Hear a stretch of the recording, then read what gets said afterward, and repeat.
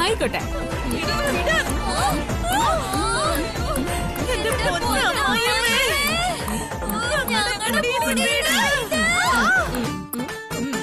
ഈ അമ്മായിയമ്മ ആരാണെന്ന് ഇപ്പോഴെങ്കിലും മനസ്സിലായോ മരുമക്കളെ നിങ്ങൾക്ക്? മനസ്സിലായേ?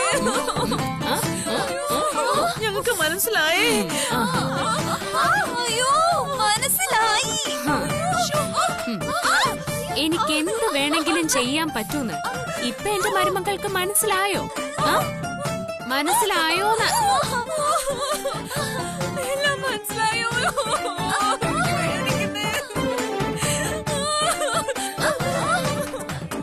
താരെ, നിനക്ക് എന്താടി എന്നോട് ഒരു ബഹുമാനവും ഇല്ലാത്ത? ബഹുമാനം ഉണ്ട്. എനിക്ക് ഒരുപാട് ബഹുമാനമുണ്ട്. മായേ, ഞാൻ ഈ വീടിന്റെ യജമാനത്തെയാണെന്ന് സമ്മതിക്കാവോ നിനക്ക്? സമ്മതിക്കാം. എന്ത് വേണമെങ്കിലും സമ്മതിക്കാം.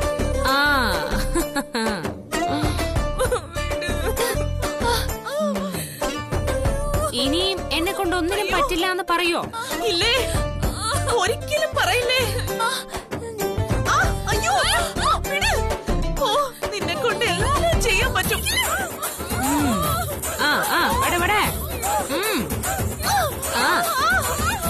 ഇനി ഇവിടെ നിന്ന് അങ്ങോട്ട് ഞാൻ പറയുന്നതെല്ലാം നിങ്ങൾ അനുസരിക്കോടി? അനുസരിക്കാം, അനുസരിക്കാം. നീ എന്താടേ വാ തുറക്കില്ലേ? അയ്യോ, ഞാൻ അനുസരിച്ചോളാമേ. നിന്നോട് ഞാൻ പ്രത്യേകം പറയണോ? ഞാൻ അനുസരിച്ച് തുടങ്ങി.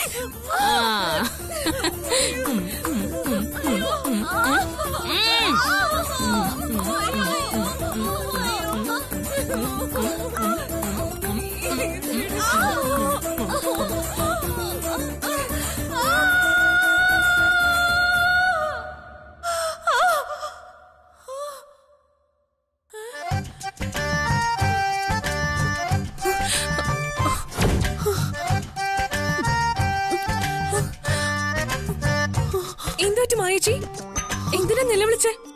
ആ ജ്യോതി നമ്മളെ ദ്രോഹിക്കുന്നത് ഞാൻ സ്വപ്നം കണ്ടു.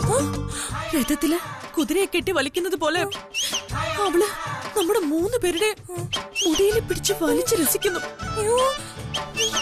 സ്വപ്നത്തിൽ ഇങ്ങനെ കണ്ടെങ്കിൽ ഇനി അവള് നമ്മളെ എന്തൊക്കെ ചെയ്യും? സത്യമാണോ മായേച്ചി? അവള് നമ്മൾ അങ്ങനെയൊക്കെ ചെയ്യൂ? അങ്ങനെയൊന്നും ചെയ്യില്ല.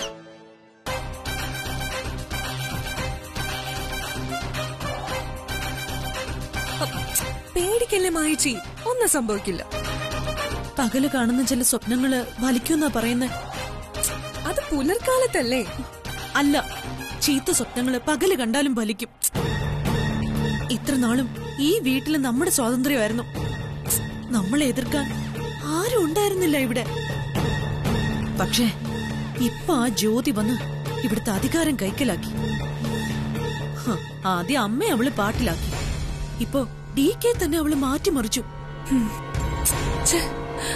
സിത്താര നമ്മുടെ അമ്മായിയമ്മയായിട്ട് വന്നിരുന്നെങ്കിൽ ഈ കുഴപ്പമൊന്നും ഉണ്ടാവില്ലായിരുന്നു. ഇപ്പൊ ഭ്രാന്ത് പിടിച്ചവന്റെ കയ്യിൽ കല്ല് കിട്ടിയ പോലെ ആയി അവളുടെ കൈ കിട്ടിയ അമരാവതിയുടെ അധികാരം. ചേച്ചി ഒന്ന് മനസ്സ് വെച്ചിരുന്നെങ്കിൽ അവൾ ഇവിടെ ഓടിക്കായിരുന്നു. DK അവളെ ശ്രദ്ധിക്കുക പോലും ഇല്ലായിരുന്നു. അവൾ ഇനി നമ്മളെ വെറുതെ വിടില്ല, ദ്രോഹിക്കും. ഇതുവരെ നമ്മൾ അവളോട് ചെയ്തതിനെല്ലാം അവള് പകരം വീട്ടും. ഇനി ഈ വീട്ടിലെ ജോലികളൊക്കെ അവള് നമ്മളെ കൊണ്ട് ചെയ്യിക്കും. അവളിവിടെ അധികാരത്തിൽ തുടർന്ന നമ്മളൊക്കെ ഇവിടുന്ന് നാട് വിടേണ്ടി വരും. അല്ലെങ്കിൽ അവള് നമ്മളെ നാട് കടത്തും, ഉറപ്പാ. അയ്യോ, അപ്പൊ അവള് മഹാറാണിയും നമ്മളെ തോഴിമാരും ആയല്ലേ അല്ലേ മായേച്ചി? അയ്യോ, എനിക്കിനി ജീവിക്കണ്ടോ?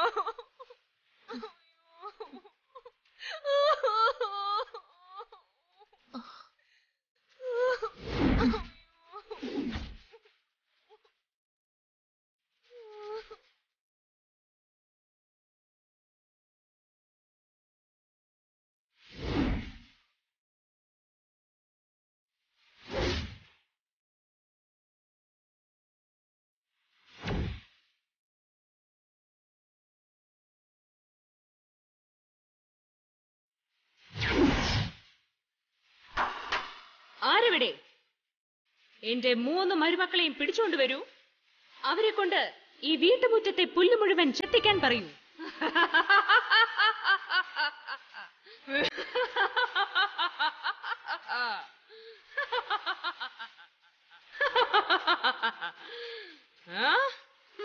ഇതിപ്പോൾ ഹിറ്റ്ലറിന്റെ രാജ്യമല്ല, മഹാറാണി ജ്യോതിയുടെ കൊട്ടാരമാണ്.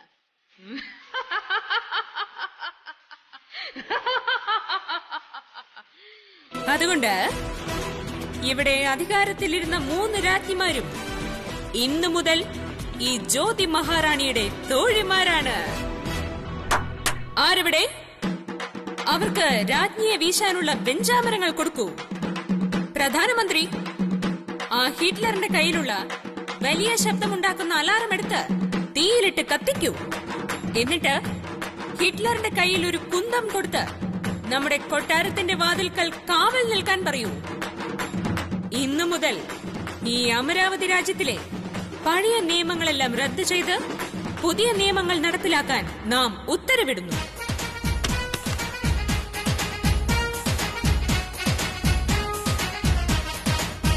ഇനി എനിക്ക് ബേക്കറിക്കാരി എന്നുള്ള പേര് ഉണ്ടായിരിക്കുന്നതല്ല. നമ്മുടെ രാജ്യത്തിന്റെ നിഘണ്ടുവിൽ നിന്ന് ബേക്കറിക്കാരി എന്ന വാക്ക് നാം എടുത്തു കളഞ്ഞിരിക്കുന്നു. അങ്ങനെ വിളിക്കുന്നവരെ കൊട്ടാരം വക ദന്ത ഡോക്ടറിന്റെ അടുത്ത് കൊണ്ടുപോയി പല്ല് പറിക്കുന്നതാണ്.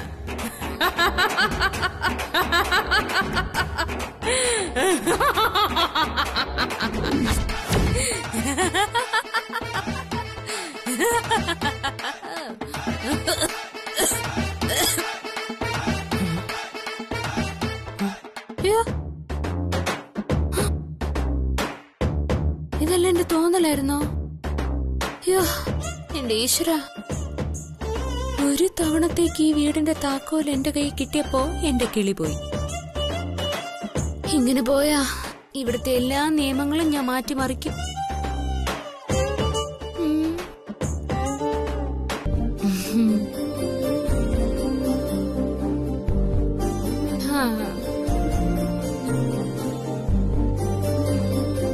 ഭാഗ്യവതിയാ ചേച്ചി, അതുകൊണ്ട് ഇത്ര വേഗം. സത്യത്തിൽ ജീവിച്ചിരുന്നപ്പോ ചേച്ചി ആ ഹിറ്റ്ലറിനെ എങ്ങനെയാ സഹിച്ചേ? ആ ബോറിനെ താങ്ങാൻ പറ്റാതെ ചേച്ചി വല്ലാതെ കഷ്ടപ്പെട്ടു കാണും. എപ്പോഴെങ്കിലും ചേച്ചിക്ക് അയാളെ പ്രേമിക്കണ്ടായിരുന്നു എന്ന് തോന്നിയിട്ടുണ്ടോ? ഇത്രയും ബോറൻ ആറ്റിറ്റ്യൂഡ് ഒരു ഭാര്യയ്ക്കും സഹിക്കാൻ പറ്റില്ല എന്റെ പൊന്നു ചേച്ചിയെ. എനിക്ക് തോന്നുന്നത് ഈ സ്ട്രെസ് സഹിക്കാൻ പറ്റാതെയാ ചേച്ചി അങ്ങ് പോയതെന്നാ. ആണോ? ഇങ്ങനെ പോയ സ്ട്രെസ് സഹിക്കാൻ പറ്റാതെ ഞാനും ചേച്ചിയെ പോലെ. അയ്യോ,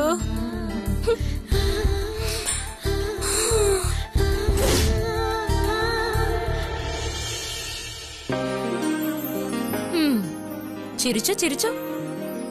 എന്റെ തലയിൽ ഒരു വലിയ കുരിശെടുത്ത് വെച്ചു തന്നിട്ട് ചേച്ചി ഇങ്ങനെ ഇരുന്ന് ചിരിച്ചോട്ടാ.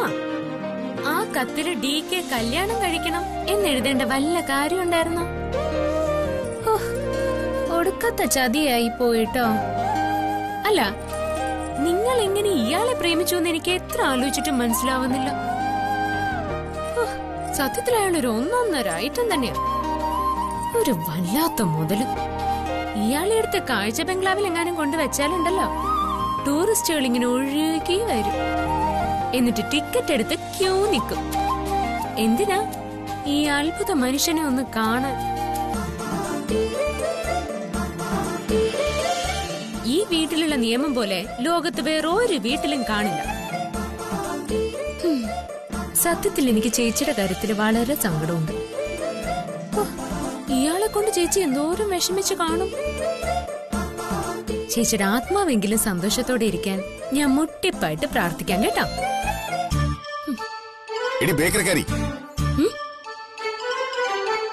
കണ്ടോ കണ്ടോ, ആ ഹിറ്റ്ലർ എന്നെ അങ്ങനെ വിളിക്കുന്നത് കേട്ട് ചേച്ചി എന്നെ അങ്ങേരുടെ ശബ്ദത്തിൽ തന്നെ കളിയാക്കി വിളിക്കുകയാണല്ലേ ബേക്കറുകാരിന്നു.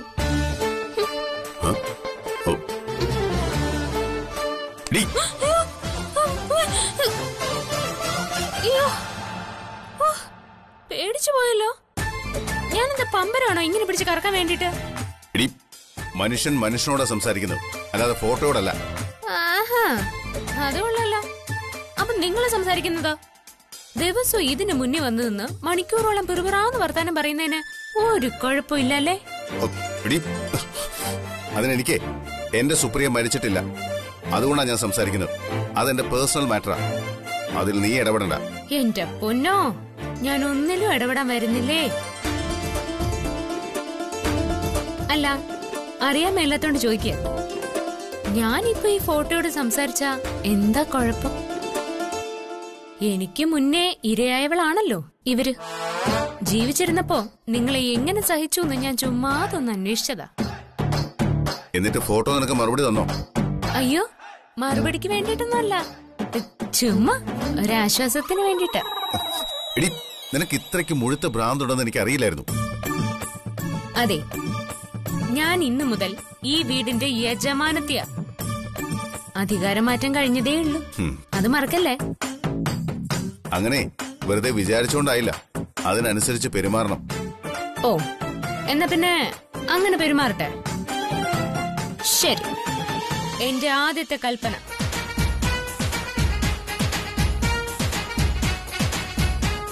ഈ വീടിന്റെ താക്കോൽ എന്ന ചെങ്കോൽ ഉയർത്തി ഞാൻ പറയുന്നു, ഇന്നു മുതൽ ഈ ബെഡ് എന്റേതാണ്.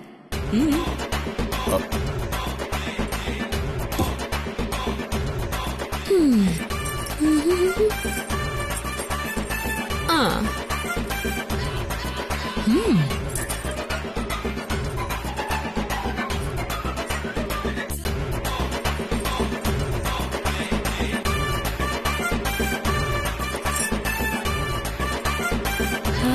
എന്താ സുഖം. ഈ കട്ടിൽ കിടക്കാനുള്ള അധികാരം നിനക്കില്ല. ഓ, അത് ശരി. അപ്പോ നേരത്തെ പറഞ്ഞതൊക്കെ വെള്ളം തൊടാതെ വിഴുങ്ങിയ? നിനക്ക് ഈ വീടിന്റെ അധികാരം കിട്ടിയതേ പണ്ട് ഭസ്മാസുരന് വരം കിട്ടിയ പോലെ. ഭസ്മാസുരന്? ആരത്? ഓ, പിടികിട്ടി, മറ്റേ അസുരൻ. കൊള്ളാം, ഉപമയൊക്കെ കൊള്ളാം. പക്ഷേ ഞാൻ അസുരനല്ല, അസുരി. എന്താണ്? അസുരി.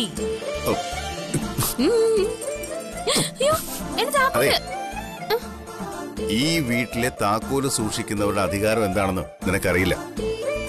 ആ അന്തസ് മനസ്സിലാക്കി വേണം പെരുമാറാൻ. അതെങ്ങനെയാ? പൊട്ടക്കുളത്തിൽ കിടന്ന തവളയല്ലേ, ഇതിൽ കൂടുതലൊന്നും പ്രതീക്ഷിക്കാൻ പറ്റില്ല.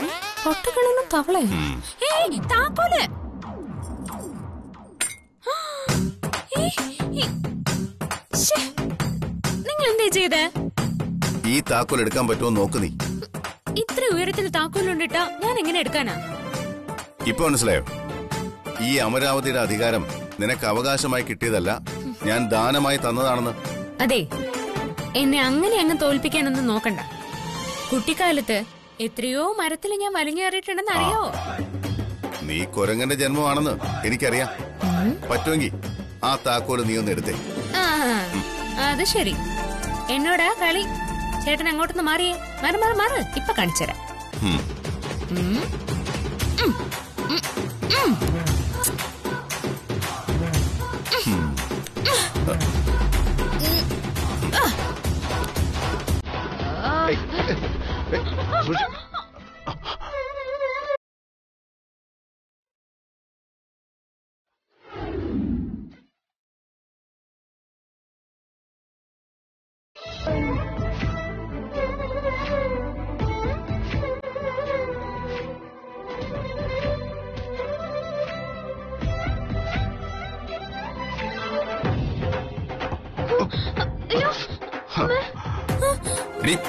ഇപ്പൊ മനസ്സിലായില്ലേ നിന്നെ കൊണ്ട് പറ്റില്ലാന്ന്? പിന്നെ എനിക്ക് ഇത്തിരി പൊക്കം കുറവായി പോയി. അങ്ങനെയുള്ളവർക്ക് ഈ ലോകത്ത് ജീവിക്കണ്ടേന്നേ. അതെ, നിങ്ങൾക്ക് ഹിറ്റ്ലറിന്റെ കഥ അറിയോ? അയ്യാ, ഈ ഡ്യൂപ്ലിക്കേറ്റ് ഹിറ്റ്ലർ അല്ല, യഥാർത്ഥ ഹിറ്റ്ലറിന്റെ കഥ. ലോകം വിറപ്പിച്ച ഹിറ്റ്ലറിന് വെറും 5 അടി മാത്രമേ ഉയരം ഉണ്ടായിരുന്നുള്ളൂ. എന്നിട്ട് അയാൾ എന്തെല്ലാം ചെയ്തു. അതുപോലെ എന്നെ കൊണ്ടും എന്തും ചെയ്യാൻ പറ്റും.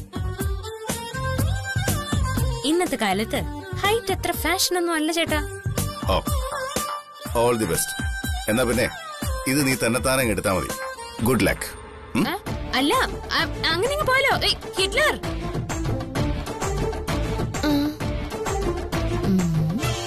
ചവിട്ടി കയറി എടുത്താലോ? അല്ലെങ്കിൽ വേണ്ട, എല്ലാം കൂടി തവിട് പൊടിയായ അതിന്റെ കുറ്റം കൂടി എനിക്ക് നേരം. എന്നാലും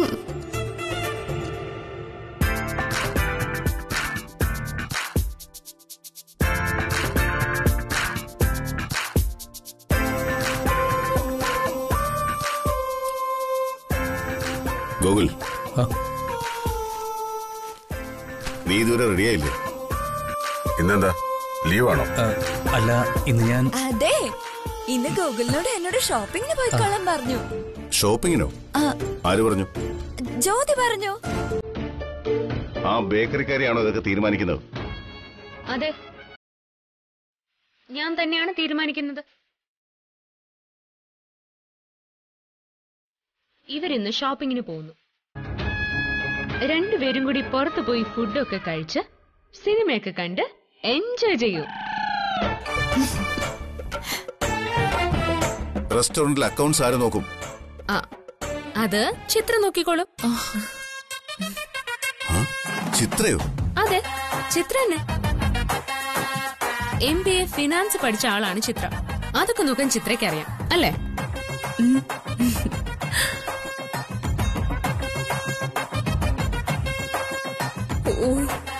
അക്കൗണ്ട്സ് ചെന്നിരുന്നിട്ട് വേണം അവിടുന്ന് കുറച്ച് ക്യാഷ് അടിച്ചു മാറ്റാം. മായേ, നിനക്ക് ഇതുപോലെ എന്തെങ്കിലും ചെയ്തൂടെ? എനിക്ക് കുറച്ച് റിലീഫ് കിട്ടിയാനെ. അത് ഞാൻ ആലോചിക്കുന്നുണ്ട്. ഒരു താക്കോല് കൈ തന്നെന്ന് കരുതി ബുദ്ധിയും വിവേകവും ഇല്ലാതായോ നിനക്ക്? ഇന്നലെ വരെ വീട്ടിലിരുന്ന ചിത്ര എങ്ങനെയാ ഇന്ന് പോയി അക്കൗണ്ട്സിൽ ജോലി ചെയ്യും? അവൾക്ക് എന്തറിയാം? ചിത്രയ്ക്കൊന്നും അറിയില്ലെന്ന് നിങ്ങൾക്ക് എങ്ങനെ അറിയാം? തർക്കുത്തരം പറയുന്നതല്ല ഞാൻ ചോദിച്ചതിനുള്ള ഉത്തരം.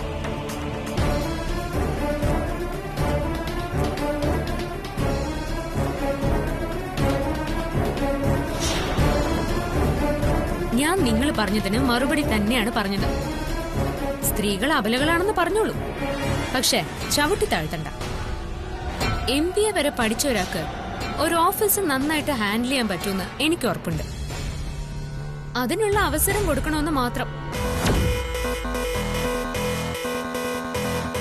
കുരങ്ങന്റെ കയ്യിൽ പൂമാല ഏൽപ്പിച്ചതുപോലെയായി നിന്റെ കയ്യിൽ താക്കോൽ ഏൽപ്പിച്ചത്.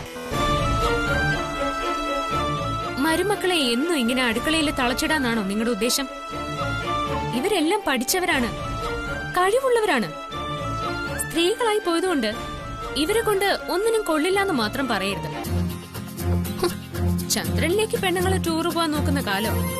അപ്പോഴാ ഇവരെ പോലെ പഠിച്ചവരെ അടുക്കളയിൽ തളച്ചിടുന്ന. നിങ്ങളൊരു മൂരാച്ചി തന്നെയാട്ടോ. അല്ലെങ്കിലും ആണധികാരം എന്നും സ്ത്രീകളുടെ സ്വപ്നങ്ങളെ ചവിട്ടി താഴ്ത്തിയിട്ടേ ഉള്ളൂ. നീ ആരാ? മഹിളാ സംഘം പ്രസിഡന്റോ? ഇവരെ വിപ്ലവം പഠിപ്പിക്കാനാണോ നിന്റെ ഉദ്ദേശം? ഞാൻ ആരെയും ഒന്നും പഠിപ്പിക്കുന്നില്ല. ഓരോരുത്തരുടെയും ആഗ്രഹങ്ങൾ ആദ്യം മനസ്സിലാക്കണം. ചിത്ര, നിനക്ക് വീട്ടിൽ ഇരിക്കാനാണോ ഇഷ്ടം, അതോ ഓഫീസിൽ പോയി ജോലി ചെയ്യാനാണോ? ഈ ജോലി എന്റെ പാഷനാ.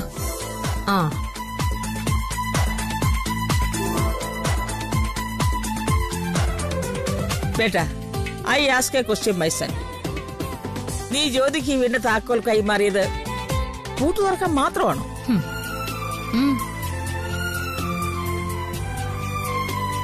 ഒരാളെ ഒരു ഉത്തരവാദിത്തം ഏൽപ്പിച്ചു കഴിഞ്ഞാ പിന്നെ അവരത് എങ്ങനെ കംപ്ലീറ്റ് ചെയ്യുന്നു നോക്കിയാ പോരെ? ശരി, ഞാൻ ഇനി ഒന്നും പറയുന്നില്ല. ഭ്രാന്ത് പിടിച്ചവളുടെ കയ്യിൽ മന്ത്രവടി കിട്ടിയതുപോലെയായി. അമ്മയ്ക്കിപ്പോ ഇതിന്റെ കുഴപ്പം മനസ്സിലാവില്ല. അത് മനസ്സിലാവുന്ന ഒരു ദിവസം വരും. അന്നമ്മ പറയും എല്ലാം ഇവളുടെ ഭ്രാന്തായിരുന്നു എന്ന്. ഈ വീട്ടിൽ ആരൊക്കെ എന്തൊക്കെ ചെയ്താലും ശ്രീയേട്ടനും ഞാനും നിങ്ങളുടെ വാക്ക് തെറ്റിച്ച് നടക്കില്ല. ശ്രീയേട്ടൻ DKയുടെ കൂടെ റെസ്റ്റോറന്റിലേക്ക് വരും അല്ലേ ശ്രീയേട്ട? അതെ, ഞാനിപ്പോ വരാം. ഗൂഗിള് വാ, നമുക്ക് റെഡിയാവാം. വാ.